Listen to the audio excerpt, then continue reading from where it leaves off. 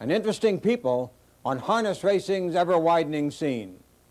We start at home with the trotting world's #1 citizen, owner, breeder, trainer, and driver, Delvin Miller, and a special project of his that has become a showcase of American life as it was lived in an earlier era.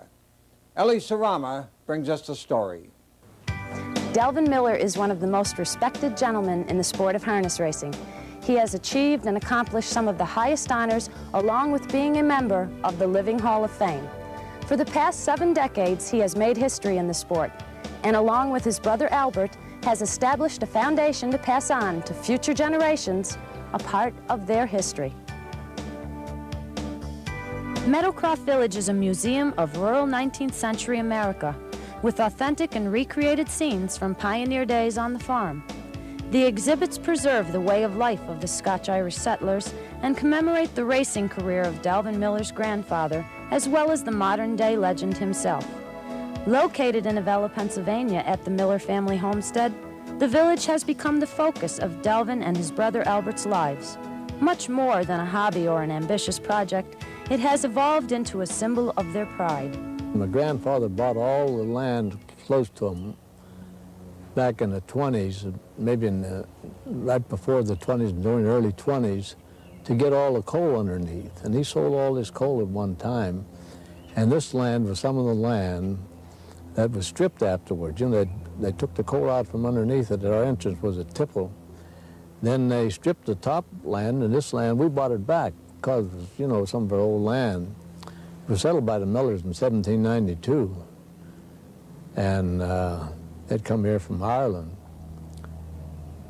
So my brother he was interested in young people, had Christian Endeavor kids and Boy Scouts and Girl Scouts, and he thought it'd be nice to have a place where they could come out and picnic and stuff. Well, we started that, and then we had the idea, we had the old Miller School, and back in the old days, that if you'd give the township a piece of your land, they'd name it after your family. So it was Miller School. There was about 5 schools in this township.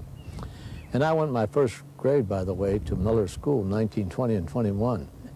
And I think it was great because you could get a little smarter as the years went by because you'd listen to the 8th grade recite, and you were nearly smart enough that you could go through the later grades pretty good. Delvin is an avid collector of harness memorabilia and racing history. Beyond this extensive exhibit, the village contains modes of transport from years gone by.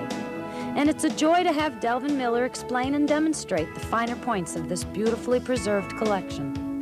One of the real concerns of the Miller brothers is the future of MEADOWCROFT and how it can best serve the community in which it thrives. Somebody wants to give us a nice old church. We'd like to move an old church here because that was a part of the society in those days. It is today. It was big in those days because they had church socials and things like that. It was a big part of the community. And we got a barber shop. We got about everything that they had in those days. We got a cobbler shop. We got parts of a harness shop, blacksmith shop. So we've got everything, but all still, as I said before, it all goes back to that wheel that started turning years ago and is still turning. Even if it wasn't for the wheel, the airplanes wouldn't go either. The only thing that don't have wheels on them is the rockets. MEADOWCROFT Village has become the focal point of Delvin Miller's life. A man recognized around the world as harness racing's goodwill ambassador. It serves as a tribute and a crowning achievement to a man who has devoted himself fully to the sport he loves.